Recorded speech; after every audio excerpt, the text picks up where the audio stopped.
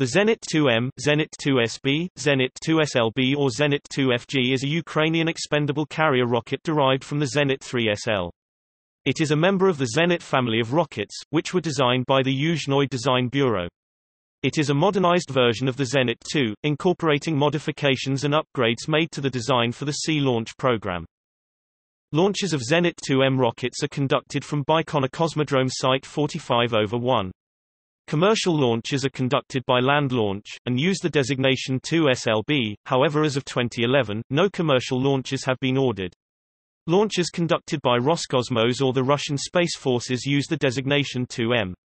The designation 2SB can also be applied to the rocket when it is being used as part of a larger vehicle, such as the Zenit-3SLB.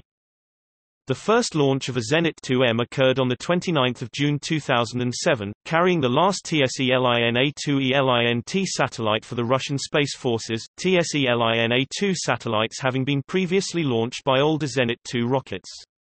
The second launch, carrying the Phobos Grunt and YINGHU-01 spacecraft, was conducted on 8 November 2011, using a modified configuration designated the Zenit-2FG.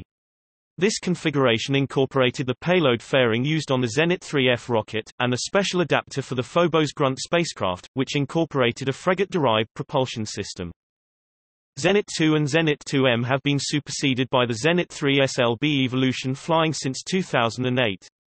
On the 11th of December 2015 the Zenit-3 was flown for probably the last time, with another Zenit-3 in storage with expired warranty, so it is unlikely that the older Zenit-2 and Zenit-2M versions will fly again.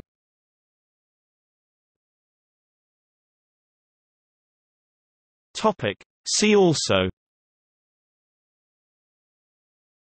List of Zenit launchers.